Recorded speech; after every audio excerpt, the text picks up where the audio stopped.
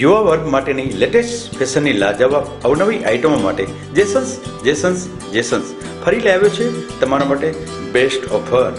આવો પધારો અમારા મોંઘેરા ગ્રાહકો, આપના મનપસંદ જેસન્સમાં આપનું અવિસ્મરણીય હાર્દિક સ્વાગત છે। T shirt 150 1, 200 2, T shirt 150, formal shirt 200 1, 500 3, cotton shirt 250 1, 600 3, cotton shirt 350 થી 450, partywear shirt 450, jeans pant 350, formal pant 350 થી 550, યો કોટન પેન્ટ 350 થી 550, Babu મોસાઈ cotton capri 250, night shoot અને કેપરી શૂટ 350 રૂપિયા, ફેન્સી જેકેટ 350 તથા suit sherwani Indo western ready तथा ऑर्डर मुजब अने 1982 थी सफलता प्रगतिना पंथ पर अविरत टेलरिंग नो शोरूम अमारू स्थळ नोंधी लेशो। जेसन्स मेन्सवेर अने रिंग रोड પાંજરાપોર શેરીની બાજુમાં ભુજ કચ્છ। મુકેશભાઈ મોબાઈલ નંબર 94 290 40 939, વીરેન કુમાર 98 798 81 181। દર્શક મિત્રો નમસ્કાર, હું કલ્પના શાહ, કચ્છ ન્યૂઝમાં આપ સૌનું સ્વાગત છે। આજે વાત કરીશું યોગ દિવસની ઉજવણી અંગે। કોંગ્રેસી નેતા શક્તિસિંહ ગોહિલે ખેંચ્યો સરકારનો કાન, પહેલા વ્યાયામ શિક્ષકોની જગ્યા તો ભરો। કોંગ્રેસની ટિપ્પણીનો જિલ્લા ભાજપ પ્રમુખ પંકજ મહેતાએ આપ્યો જવાબ। વડાપ્રધાન નરેન્દ્ર મોદીએ વૈશ્વિક સ્તરે યોગ ક્ષેત્રે વધાર્યું છે ભારતનું સન્માન। ભુજની ચારેય રિલોકેશન સાઇટના રહેવાસીઓના નવી શરતના પ્લોટના પ્રીમિયમના પ્રશ્ને ઉકેલની હૈયાધારણ આપતા ડોક્ટર નીમાબેન આચાર્ય। ભુજિયાની આસપાસના દબાણો દૂર કરવા ધારાસભ્ય ડોક્ટર નીમાબેન આચાર્યની માંગ। આર્ય કલેક્શન ભુજમાં ફરી આવી રહ્યું છે પ્રી ફેસ્ટિવલ એક્ઝિબિશન સાથે તારીખ 11મી અને 12મી જુલાઈ।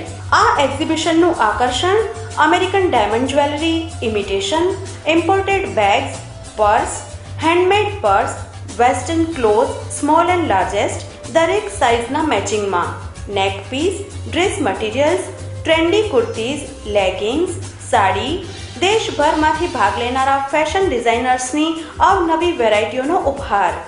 આર્ય કલેક્શનનું પ્રી ફેસ્ટિવલ એક્ઝિબિશન તારીખ 11મી અને 12મી જુલાઈ સવારે 10 થી રાત્રે 9, પ્રથમ માળ ડોસાભાઈ ધર્મશાળા, દાદાવાડી પાસે, હેડ પોસ્ટ ઓફિસ સામે, ભુજ। વધુ માહિતી માટે સંપર્ક કેયુર પટણી 9825075168, નેહા પટણી 7874684414। અને હવે સમાચારોની શરૂઆત કરીએ ગેરકાયદે દબાણ સામે ભુજ નગરપાલિકાએ કરેલી દબાણ હટાવ કામગીરીથી। છેલ્લા ઘણા સમયથી ભુજમાં વધી ગયેલી જમીન દબાણની પ્રવૃત્તિ ચર્ચાનું કેન્દ્ર બની છે। આડેધડ થઈ રહેલા જમીન દબાણ સામે તંત્ર કડક બને એવું ઈચ્છતા ભુજના લોકો માટે સારા સમાચાર એ છે કે મોડે પણ તંત્રએ દબાણ તોડવા હથોડો ઝીંક્યો છે। દેશલસર તળાવ પાસે હરબોલે લોજ દ્વારા કરવામાં આવેલું જમીન દબાણ અંતે ભુજ નગરપાલિકાએ તોડ્યું હતું। પાણીના વહેણ ઉપર કોઈપણ જાતની પૂર્વ મંજૂરી વગર કોર્ટ કેસની આડસ લઈને કરાયેલા બાંધકામને તોડીને ભુજ નગરપાલિકાએ આ બાંધકામ સામે કાયદાકીય સવાલો ઉઠાવ્યા હતા। પોલીસ રક્ષણ સાથે આ બાંધકામ તોડી પાડવાની કામગીરી કરનાર ચીફ ઓફિસર મેહુલ જોધપુરાએ અન્ય ગેરકાયદે બાંધકામો પણ તોડવાની કામગીરી હાથ ધરાશે એવો નિર્દેશ આપ્યો છે। વીરનાકા પાસે હરબોલે લોજવાળાને રસ્તાની બાજુમાં વરસાદી પાણીના નિકાલની જે જગ્યા છે એમાં દબાણ કરેલું હતું। એકચ્યુઅલી આ અગાઉની જૂની એક હાઈકોર્ટ મેટર હતી। હાઈકોર્ટે એને રસ્તા માટેની કે એના માટેની પરમિશન આપેલી હતી અને એ પણ જરૂરી પૂર્વ મંજૂરી સ્થાનિક સત્તાતંત્રની લેવાની હતી। આ બાબતે એને અગાઉ પણ નગરપાલિકાએ નોટિસ આપી હતી અને કીધું હતું કે ભાઈ તમારો ગેરકાયદેસર દબાણ છે, તમે જાતે દૂર કરી નાખો। 24 કલાકની નોટિસ આપણે આપી હતી, તો એમાં એને પ્રોપર રિપ્લાય આપણને આપેલો નથી। એટલે પછી નગરપાલિકાએ બધી કાયદાકીય પ્રક્રિયાઓ તમામ પૂર્ણ કરી દબાણ દૂર કરવાનો નિર્ણય કરેલ છે અને આજે પોલીસ બંદોબસ્તી વચ્ચે દબાણ દૂર કરવાની કાર્યવાહી ચાલુ છે। કોના દ્વારા દબાણ કરવામાં આવ્યું છે? હરબોલે લોજના માલિક જયરામકર ગુસાઈ છે, એમના દ્વારા દબાણ કરવામાં આવ્યું છે। એટલે એમનું દબાણ નગરપાલિકા દ્વારા કેટલું દબાણ છે? વન બાય વન જેમ ધ્યાનમાં આવે છે એમ બધા દૂર કરવામાં આવશે। જેમ ધ્યાન ઉપર આવતા એ છે બધા દૂર કરવામાં આવે છે। આ કેટલું દબાણ હતું આસપાસ? રસ્તાની બાય સાઈડનું જે નાલાનું છે અત્યારે આપ સ્થળ ઉપર જોઈ શકો છો એ સાઈડનું વેરનું પણ છે એ તમામ દબાણ દૂર કરવામાં આવે છે। સ્કૂલ યુનિફોર્મ માટે 37 વર્ષ જૂનું ભુજનું એકમાત્ર અમરસંસ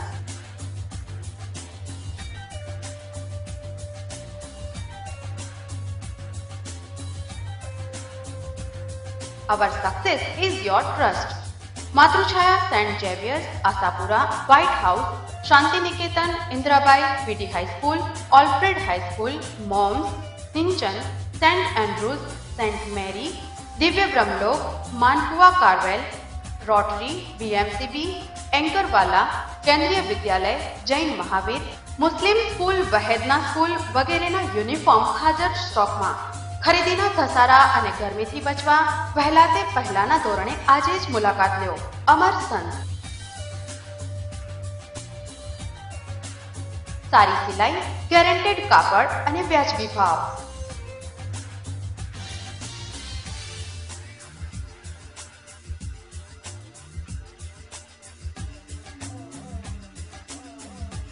યુનિફોર્મની સાથે બેલ્ટ, ટાઈ, મોજા, હાઉસ ટી શર્ટ, ઓઢણી વગેરેની વિવિધ વેરાયટી. સસ્તું નહીં, સારું માંગો. યુનિફોર્મની દુનિયામાં અમર થઈ ગયેલું નામ અમર સંત. જૂની શાક માર્કેટ પાસે, ચોક ફળિયા, ભુજ. Mobile number 9825968068. સર્વત્ર જ્યારે વિશ્વ યોગ દિવસની ચર્ચા થઈ રહી છે ત્યારે રાજ્યની શાળાઓમાં વ્યાયામ શિક્ષકોની ખાલી જગ્યાના મુદ્દે શક્તિસિંહ ગોહિલે રાજ્ય સરકારનો કાન આંબળ્યો છે. જો કે જિલ્લા ભાજપ પ્રમુખ પંકજ મહેતાએ વળતો જવાબ આપ્યો છે. 21મી જૂને વિશ્વ યોગ દિવસની ઉજવણીની જોરશોરમાં થઈ રહેલા પ્રચાર પ્રસાર અને વડાપ્રધાન નરેન્દ્ર મોદીની વાહ વચ્ચે કોંગ્રેસે ભાજપ સરકાર ઉપર નિશાન તાક્યું છે. કચ્છ સહિત ગુજરાતભરની શાળાઓમાં વ્યાયામ શિક્ષકની જગ્યાઓ ખાલી છે એવું કહેતા કોંગ્રેસ રાષ્ટ્રીય પ્રવક્તા શક્તિસિંહ ગોહિલે રાજ્ય સરકારનો કાન આંબળ્યો છે. માણસે યોગ પોતાની તંદુરસ્તી માટે પોતાના માટે કરવાનો હોય છે. ફોટો સેશન ન હોઈ શકે. યોગ એ નિયમિત કરવાની વસ્તુ છે. એક દિવસ ઉજવીને ફોટાઓ પડાવો. ગુજરાતમાં વ્યાયામ શિક્ષકોની જગ્યાઓ જ ભરાતી નથી. ખરેખર એ ભરવી જોઈએ. ખરા અર્થમાં જે કામ ગુજરાતમાં થવું જોઈએ શિક્ષણના ક્ષેત્રે, બીજા ક્ષેત્રે, એ કામ થતું નથી. અને એ પછી માત્ર પબ્લિસિટી સ્ટન્ટ કરવો એ કોઈ સંજોગોમાં વ્યાજબી નથી. દેશ વિદેશમાં યોગ દિવસની થઈ રહેલ બોલબાલા વચ્ચે કોંગ્રેસે ભાજપ સરકાર ઉપર તાકેલા તીરથી ભાજપે વળતો ઘા કર્યો છે. વિશ્વ યોગ સંદર્ભે કોંગ્રેસની ટિપ્પણીનો જવાબ આપતા કચ્છ જિલ્લા ભાજપ પ્રમુખ પંકજ મહેતા. એમના સંસ્કાર છે. યોગ દિવસ તો એક ભારતીય સંસ્કૃતિ, ભારતીય સંસ્કારનું પ્રતીક છે. અને આપણે તો તમામ ભારતીયોએ ગૌરવ લેવું જોઈએ કે આપણા વડાપ્રધાનશ્રીએ વિશ્વની અંદર યોગ માટેની વાત મૂકી અને સમગ્ર વિશ્વના દેશોએ આને સ્વીકાર કરીને 21 જૂનના દિવસે ભારતીય સંસ્કાર અને સંસ્કૃતિનું પ્રતીક જેને કહી શકાય એવા યોગને આખી દુનિયાએ સ્વીકાર્યો છે. કોંગ્રેસ સ્વીકારે કે ના સ્વીકારે એ પણ દુનિયાએ સ્વીકાર્યો છે. વાત પ્રજાકીય પ્રશ્નોની ચર્ચાની. આજે સંકલન સમિતિની બેઠકમાં શું થયું જોઈશું કચ્છ ન્યૂઝનો ખાસ અહેવાલ. દર મહિને યોજાતી સંકલન સમિતિની બેઠકમાં કચ્છના પ્રજાકીય પ્રતિનિધિઓએ વિવિધ પ્રશ્નોની ચર્ચા કરી હતી. જો કે આ બેઠકમાં ભાજપના ધારાસભ્ય નીમાબેન આચાર્યએ ગેરકાયદે દબાણના મુદ્દે તંત્રનું ધ્યાન દોર્યું હતું તો ભુજની ચારેય રિલોકેશન સાઇટના રહેવાસીઓનો નવી શરતના પ્લોટોના પ્રીમિયમના પ્રશ્ને સરકાર અને વહીવટીતંત્રનો અભિગમ હકારાત્મક હોવાનો નિર્દેશ આપ્યો હતો. રિલોકેશન સાઇટનું પ્રીમિયમનો ઇસ્યુ કે જે બજાર ભાવે ભરવાની જે વાત છે એમાં લોકો ભરી શકે નહીં એવી આપણી રજૂઆત હતી અને સંકલનમાં વારંવાર એની રજૂઆત થઈ હતી. તો અમારી જિલ્લા લેવલની જે મિટિંગ મુખ્યમંત્રી સાથે હતી એમાં પણ થઈ હતી અને આજે કલેક્ટરે કહ્યું છે કે કલેક્ટરે સ્પેશિયલ મિટિંગ મુખ્યમંત્રી સાથે આ બાબતે કરી અને જંત્રી ભાવે આ પૈસા ચૂકવવામાં આવે, બજાર ભાવે નહીં એવી રજૂઆત થઈ છે ને મુખ્યમંત્રી પોતે આમાં નિર્ણય આપશે. એટલે મને લાગે છે કે આપણો પ્રશ્ન હવે ટૂંક સમયમાં લોકોનો હલ થઈ જશે. તે ઉપરાંત ભુજિયા ડુંગરનું જે ઝડપથી ડેવલપમેન્ટ થઈ રહ્યું છે અને લગભગ એનું લોકાર્પણ પણ ફર્સ્ટ ફેઝનું જ્યારે થવા જઈ રહ્યું છે ત્યારે ભુજિયાની સામેની જે જમીન છે, જે સરકારી જમીન છે, એમાં દબાણો થઈને જે ઝૂંપડપટ્ટી વિકસી છે એ બાબતે પણ ચર્ચા કરવામાં આવી છે.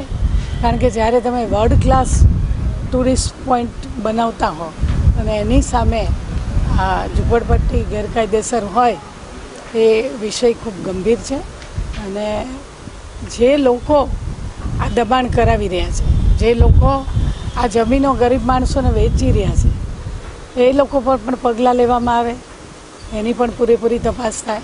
તે ઉપરાંત આ લોકોએ જ્યાં લગભગ 300-400 જેવા જે ઘરો બનાવી દીધા છે, લગભગ એમ કહી શકાય કે બ્લોકથી કાચા ઘરો બની ગયા છે, તો એ લોકોને માટે સર્વે કરાવી સંસ્થા દ્વારા અને એને વૈકલ્પિક જગ્યા ફાળવી અને ટેમ્પરરી શેડની જે યોજના સરકારમાં છે એને તાત્કાલિક મંજૂર કરાવી અને આ લોકોને ત્યાં શિફ્ટ કરવામાં આવે એ બાબતની પણ આજે બહુ ગંભીરતાપૂર્વક એ ચર્ચા થઈ છે. તે ઉપરાંત જે અછતની અંદર જે કામગીરી થઈ, ખાસ કરીને મારો મત વિસ્તાર બંધની પશ્ચિમ જ્યાં માલધારીઓ રહે છે, માણસો કરતાં અનેક ગણી પશુઓની સંખ્યા વધારે છે, તો એ બાબતે જે 26 જેટલી ટ્રેનો દ્વારા આપણે આ વખતે ઘાસ લઈ આવ્યા છે અને એમાં એક ટ્રેનની અંદર 75 ટ્રક જેટલું ઘાસ આવે છે. એટલે આ વખતે લગભગ એમ કહી શકાય કે અછત રાહતની મિટિંગ જ્યારથી આ ટ્રેનો થઈ છે ત્યારથી અમને કરવાની જરૂર નથી પડી. ક્યાંક રડ્યાખડ્યા પ્રશ્નો સરપંચોના ઘાસ ખૂટી જવાના આવ્યા હોય તો તાત્કાલિક જ્યારે અમે પ્રાંતને આ મેસેજ કરીએ તો બીજે દિવસે ત્યાં ઘાસ પહોંચી જતું હોય છે. અનેક ઢોરવાડા ખોલવામાં આવ્યા, એક ઢોર દીઠ 25 રૂપિયા આપવામાં આવ્યા અને આ રીતે ખૂબ મોટી રકમ માટે અછતની અંદર આપવામાં આવી છે અને લગભગ કોઈ ફરિયાદ મૂંગા પશુઓની આપણને મળી નથી. એટલે એ બાબતે અમે સૌ પ્રતિનિધિઓએ, ધારાસભ્યોએ વહીવટી વિભાગને, કલેક્ટરને, પ્રાંત ઓફિસરોને બધાને અભિનંદન પણ આપ્યા છે કે આવી અછતની કામગીરી આજ સુધીમાં ક્યારેય નથી થઈ. પાણી પુરવઠા ડિપાર્ટમેન્ટે પણ ખૂબ સારી કામગીરી કરી છે અને બહુ ઓછા પ્રશ્નો પાણીની સમસ્યાના પણ અમારી સમક્ષ આવ્યા છે અને જે આવ્યા છે એની રજૂઆત થતાં તાત્કાલિક એ હલ બી થયા છે. એટલે આ બાબતે આવી અનેક ચર્ચાઓ થઈ છે. નાના મોટા જે પ્રશ્નો હતા ભુજ શહેરમાં એની પણ વાત થઈ છે. ભુજનું જે નગરપાલિકાનું બિલ્ડિંગ બનાવવાનું છે એની જમીન બાબતે પણ ચર્ચા કરવામાં આવી છે. સંકલન સમિતિની આ બેઠકમાં જિલ્લા કલેક્ટર મહેન્દ્ર પટેલ, જિલ્લા વિકાસ અધિકારી ચંદ્રકાંત પટેલ, ડીએસપી DN પટેલ, પૂર્વ કચ્છના ડીએસપી RJ બારોટ સહિતના અધિકારીઓ ઉપસ્થિત રહ્યા હતા. અબડાસાના કોંગ્રેસી ધારાસભ્ય શક્તિસિંહ ગોહિલે PGVCLની નબળી કામગીરીની ટીકા કરી હતી અને ઉદ્યોગો દ્વારા કચ્છી બોલતા સ્થાનિક લોકોને જ રોજગારી અપાય તેવી ભારપૂર્વક રજૂઆત કરી હતી. મેં વિધાનસભામાં પણ આ મુદ્દો ઉઠાવ્યો હતો. આપણને વાંધો નથી, ઉદ્યોગ જરૂર આવે, પરંતુ એ ઉદ્યોગ ખેતીના ભોગે, પશુપાલનના ભોગે અને સ્થાનિક લોકોના ભોગે ન હોવો જોઈએ. કોંગ્રેસની સરકાર દરમિયાન એક સ્પષ્ટ નીતિ બની કે જે ઉદ્યોગ આવે એને 85% સ્થાનિકને રોજગારી આપવાની, મેનેજરિયલ સ્ટાફમાં અને ટેકનિકલ સ્ટાફમાં 60%, 70% અલગ અલગ સ્લેબ આપ્યા છે. પરંતુ કચ્છમાં સ્થાનિકને રોજગારી મળતી નથી. ખૂબ કિંમતી ખનીજ આપણા પેટાળમાં છે, એનો લાભ લઈને બીજા માલામાલ થાય અને કચ્છી માડુને કામ ન મળે એ વ્યાજબી નથી. વિધાનસભામાં પણ મારી લડત હતી, હું વારંવાર રજૂઆતો કરું છું, પરંતુ મોટા ઉદ્યોગપતિઓ મેનેજ કરી લે અને કાગળ પર સ્થાનિક બતાવી દે છે. અને સ્થાનિક એટલે હવે હું તો ત્યાં સુધી આગળ વધીશ કે સ્થાનિક એટલે ખરા અર્થમાં અમુક ટકા રિઝર્વેશન એકદમ સ્થાનિક માટે, એટલે કે કચ્છમાં રહેતો હોય અને કચ્છી બોલતો હોય એ જ સ્થાનિક ગણાય. અહીંયા કામ ધંધે આવી ગયો અને સ્થાનિકનું ખોટું સર્ટિફિકેટ આપે એમ નહીં, એ રીતે મળવી જોઈએ રોજગારી. સરકાર વાતો કરે છે પરંતુ ગંભીરતા સરકારની આ બાબતમાં નથી, કારણ કે ઉદ્યોગો પાસેથી ખૂબ લાભો લે છે અને એટલે આ કામ થતું નથી. સ્થાનિક લોકો રોજે રોજ મને ટેલિફોનથી, કારણ કે મારો મોબાઈલ સૌના માટે ખુલ્લો રાખું છું, સતત રજૂઆતો આવતી હોય છે અને સ્થાનિક અધિકારીઓ સાથે સંકલન કરીને જેટલી શક્ય હોય એટલી વ્યવસ્થા કરવાનો પ્રયત્ન કરીએ છીએ. મેં અહીંથી ચૂંટાયા પછી એક નેમ કરી હતી કે અબડાસા મત વિસ્તારના લોકો માટે કાયમી નિરાકરણ પાણીનું થાય એ માટે, પીવાના પાણી માટે વ્યવસ્થા કરવી જોઈએ. મને આનંદ છે કે મેં એ લડત ઉઠાવી હતી. મારા અંગત સંબંધો પુરવઠાના અધિકારીઓ સાથેના, હું મિનિસ્ટર હતો ત્યારે કામ કર્યું એના કારણે એ અધિકારીઓનો પણ આભાર માનીશ કે બધાએ ભેગા થઈને એક એવી વ્યવસ્થા કરી આપી કે બજેટરી કરોડો રૂપિયાનું પ્રોવિઝન થયું છે. આ કામ પૂર્ણ થતાં થોડો સમય લાગશે, મોટું કામ છે, પરંતુ એ પછી અબડાસા મત વિસ્તારમાં પીવાના પાણીનો પ્રશ્ન આપણે મહદઅંશે ઉકેલી શકીશું. હાલમાં ટેન્કરોથી બીજી ત્રીજી રીતે પાણી અપાય છે, પણ પૂરતું પાણી નથી. કાયમી ઉકેલ સમગ્ર કચ્છ માટે, કચ્છની જનતાને જે આ ગુજરાત સરકારે અન્યાય કર્યો છે, 1 એકર મિલિયન ફીટ વધારાનું નર્મદાનું પાણી કચ્છને મળવાનો કચ્છનો અધિકાર છે. સૌરાષ્ટ્રને મળે, ઉત્તર ગુજરાતને મળે, અને કચ્છના માટે 1 રૂપિયાનો પણ ખર્ચો 22 વર્ષથી આ ભાજપની સરકાર છે. કચ્છની આ નર્મદા માટે 1 એકર મિલિયન ફીટ પાણીનું કામ 1 રૂપિયો હજી સુધી ખર્ચાયો નથી. તમે રાપર કે અંજાર સુધી દરિયાના કાંઠે જતી કેનાલ બતાવીને આખા કચ્છને પાણી મળ્યું છે એમ કરીને પબ્લિસિટી સ્ટન્ટ સરકાર કરે છે. હકીકતમાં સાચો ફાયદો સમગ્ર કચ્છને 1 મિલિયન એકર ફીટ વધારાનું પાણીનું કામ થાય તો જ વધારે ફાયદો થાય એમ છે. એ કામ તાત્કાલિક થાય એ માટેની મારી લડત છે. અને હું આ ચેનલોના માધ્યમથી કચ્છની જનતાને પણ આહવાન કરીશ કે કચ્છના જાગૃત લોકો, બિન રાજકીય લોકો એક પ્લેટફોર્મ બનાવીને અમને બધા જ ધારાસભ્યોને બોલાવો. હું સરકારના ચોપડા બજેટમાં રજૂ થયેલા પુસ્તકો લઈને આવીને કહીશ, રાજકીય આક્ષેપ નથી કરતો, કે કચ્છને આજે 1 મિલિયન એકર ફીટ પાણી માટે આ સરકાર કશું જ કરી રહી નથી. અને કચ્છની જનતા જાગૃત થઈને લડત નહીં કરે તો મને સરકારની દાનત ઉપર શંકા છે. વાત કચ્છના વહીવટીતંત્રના હકારાત્મક અભિગમની. જોઈશું પ્રજાકીય સમસ્યા માટે વહીવટીતંત્રની પીઠ થાબડતા ભાજપ અને કોંગ્રેસના નેતાઓ. અધિકારીઓનું વલણ લોક પ્રશ્નોના ઉકેલ માટે જો હકારાત્મક હોય તો જિલ્લા સંકલન સમિતિની બેઠક બાદ વિરોધ પક્ષ કોંગ્રેસ અને શાસક પક્ષ ભાજપ બંને તંત્રની હકારાત્મક કામગીરીની વાહવાહ કરી હતી. પહેલા સાંભળીએ જિલ્લા ભાજપ પ્રમુખ અને ધારાસભ્ય પંકજ મહેતાની વાહવાહ. અગાઉના ચાલતા ઘણા બધા વહીવટી પ્રશ્નો ખૂબ સારી રીતે ઉકેલાયા છે. જે પેન્ડિંગ પ્રશ્ન છે એમાં મુખ્યત્વે મારા વિસ્તારની વાત કરું તો 120 દિવસથી ઉપરનો સમય થયો હોય અને ખેડૂતોને વીજળીનું કનેક્શન આપવાનું બાકી હોય એને પ્રાધાન્ય અપાય એ પ્રકારની મારી રજૂઆત હતી. અને અધિકારીશ્રીઓએ 1 મહિનાની અંદર આ પ્રકારનું કામ પૂર્ણ કરવાની ખાતરી પણ આપી છે. પીવાના પાણી અછતની પરિસ્થિતિની અંદર જે અધિકારીઓએ, વહીવટીતંત્રએ, પ્રજાકીય પ્રતિનિધિઓએ સારું કામગીરી કરી છે કચ્છની અંદર, એ બધાને આજે અભિનંદન પણ પાઠવવામાં આવ્યા છે. એટલે પહેલી વખત કદાચ એવું બન્યું હશે કે અછતની સ્થિતિને અંદર આટલા બધા ઘાસ ડેપો ખોલ્યા હોય, ટ્રેન દ્વારા આપણે ઘાસ લઈ આવી શક્યા હોઈએ, છેવાડાના વિસ્તાર સુધી પાણી પહોંચાડી શક્યા હોઈએ, અને સુપેરે સારી રીતે બધાના સંકલનથી ખૂબ સારી રીતે પાર પડી. એના કારણે અધિકારીઓ અને પદાધિકારીઓ બધાને ધન્યવાદ પણ આપ્યા છે. સામાન્ય રીતે વિરોધ પક્ષે ટીકા કરવી પડે એવી પ્રવર્તતી માન્યતાથી કોંગ્રેસના નેતા શક્તિસિંહ ગોહિલ નોખા પડે છે. સાથે સાથે રાજકારણમાં રહીને કેવી રીતે પ્રજાકીય કામોનો નિકાલ લાવી શકાય તે માટે તેમની પ્રેરણાદાયી કાર્યશૈલીને જાણવા જેવી છે. પ્રજાકીય પ્રશ્નો સંદર્ભે વહીવટીતંત્રની સકારાત્મક કામગીરીની વાહવાહ કરતા કોંગ્રેસના રાષ્ટ્રીય પ્રવક્તા અને અબડાસાના ધારાસભ્ય શક્તિસિંહ ગોહિલ. આજની સંકલનમાં ખાસ કરીને મારા મત વિસ્તારના અને કેટલાક જિલ્લાને લગતા પ્રશ્નો સંકલન સમિતિમાં મૂકેલા હતા. કેટલાક વ્યક્તિગત પ્રશ્નો પણ હોય, એક કરતાં વધારે ખાતા સાથેનું સંકલન બરાબર ન થતું હોય અને એ કારણે અટકતું હોય તો એ પ્રશ્નો પણ સંકલન સમિતિમાં સારી રીતે ઉકેલાય છે. કલેક્ટરશ્રી પણ અંગત રીતે રસ લઈને એના અધ્યક્ષતાને મળતું હોય છે ત્યારે પ્રયત્ન કરે છે. ને પરિણામે કેટલીક વખત એવા પ્રશ્નો કે જે જિલ્લામાંથી રાજ્ય સરકારમાં ગયા હોય છે પરંતુ રાજ્ય સરકારમાંથી એનો ઉકેલ આવતો હોતો નથી. વિધાનસભા પણ એના માટેનું પ્લેટફોર્મ છે અને કચ્છની જનતાના આશીર્વાદથી અહીંયા ધારાસભ્ય તરીકે ચૂંટાયા પછી પબ્લિક એકાઉન્ટ કમિટીનો હું ચેરમેન છું. એટલે દરેક વિભાગના સેક્રેટરીઓના ઓડિટની તપાસ કરવાની મારી સમિતિએ હોય છે. એના કારણે કચ્છના કેટલાક પ્રશ્નો જે રાજ્ય સરકાર લેવલે પેન્ડિંગ હોય તો એ અધિકારીઓ સાથે સેક્રેટરી લેવલ પર કોર્ડિનેશન કરીને પણ પતાવી શકાય છે. આજને લાગે વળગે છે ત્યાં સુધી એક 2 વિભાગના સંકલનના અભાવે જે પુરાતન આપણી છતરડીઓની જગ્યાઓ છે એની માપણીનું કામ થતું નહોતું. સંકલનમાં પ્રશ્ન મૂક્યો હતો, એ કામનો ઉકેલ આવી ગયો છે. કેટલીક જગ્યાએ વીજ વાયરના જોખમોના કારણે મુશ્કેલી હોય છે, સંકલનના અભાવે થતું હોતું નથી. જિલ્લા સંકલનમાં એવા કેટલાક પ્રશ્નો મૂકેલા હતા, એનો ઉકેલ આજની બેઠકમાં આવ્યો છે. કોઠારા ખાતે વારંવાર માર્કેટિંગ યાર્ડના ઉદ્ઘાટનો થયા પણ જમીનનો પ્રશ્ન પતતો નહોતો. જિલ્લા સંકલન સમિતિમાં પ્રશ્ન મૂક્યો હતો. 2-3 સંકલન સમિતિથી સતત ચર્ચાઓ ચાલતી હતી અને આજે એનું પોઝિટિવ નિરાકરણની દિશામાં કામ થઈ શક્યું છે.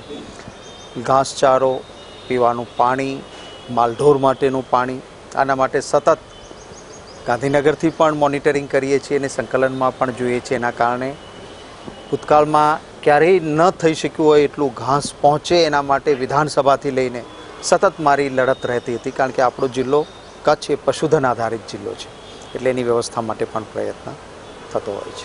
રિવોલ્વિંગ ચેરના રિપેરિંગ કામમાં કચ્છભરમાં જાણીતું નામ એટલે HR furniture Mart. Corporate house, government ઓફિસીસમાં દરેક પ્રકારના રિવોલ્વિંગ ચેરના રિપેરિંગ માટે સંપર્ક કરો. HR furniture Mart, expert in bottom plate, gas cylinder, telescope lift cover, bearing kit, castor wheel, all type of revolving chair mechanism. Contact Sunil Parmar, mobile number 8469680649. HR Furniture Mart, Vaniyawad, પાંજરાપોળ શેરી સામે, ભુજ. દાબેલીના ભાવમાં ધરખમ ઘટાડો. જનતા double રોટી વાળાની આકર્ષક offer. Tasteful દાબેલીના માત્ર ₹5. આ special ઓફરનો લાભ લો અને માત્ર ₹5માં દાબેલીની મોજ માણો. જનતા ડબલ રોટી વાળા, ST બસ સ્ટેશન, ભુજ. અમારી અન્ય special વેરાયટીઓ tasty bhel, nylon khaman, ચટાકેદાર bhelpuri, sev puri અને દહીંપુરી. દાબેલીની ટેસ્ટફુલ આઇટમો, special Jain mix dabeli, dry fruit dabeli અને ટેસ્ટફુલ ચટાકેદાર કઢી. પાર્ટી તથા શુભ પ્રસંગોના ઓર્ડર માટે આજે જ સંપર્ક કરો. જનતા ડબલ રોટી વાળા, જનતા bhel and ખમણવાલા, ST bus station પાસે, ભુજ. સંપર્ક IG ચૌહાણ. Mobile number 9879321221, 9879600776. જનતા ડબલ રોટી વાળા, જનતા ભેલ એન્ડ ખમણવાલા એટલે ટેસ્ટફુલ ચટાકેદાર વાનગીઓનો રસ્તાળ. સાંગીપુરમમાંથી અપહરણ કરાયેલ 2 બાળકોના કિસ્સામાં નવો વળાંક આવ્યો છે. પશ્ચિમ કચ્છ પોલીસે બ્રિટિશ પાસપોર્ટ ધરાવતા બંને બાળકોને દેશ બહાર કોઈ ન લઈ જાય તે માટે બ્રિટિશ એમ્બેસીને જાણ કરી લુકઆઉટ નોટિસ કાઢી છે. કચ્છના સાંગીપુરમમાંથી થયેલા 2 બાળકોના અપહરણનો પડઘો છેક બ્રિટિશ એમ્બેસી સુધી પહોંચ્યો છે. શિવ અને રુદ્ર નામના 2 અપહૃત બાળકો લંડનના રહેવાસી તરીકેનો બ્રિટિશ પાસપોર્ટ ધરાવતા હોય તેમની માતા માલીબેન રામભાઈ ખૂંટીએ બંને બાળકોને લઈને તેમના પતિ દેશ છોડી ન જાય એવી દાદ માંગી હતી.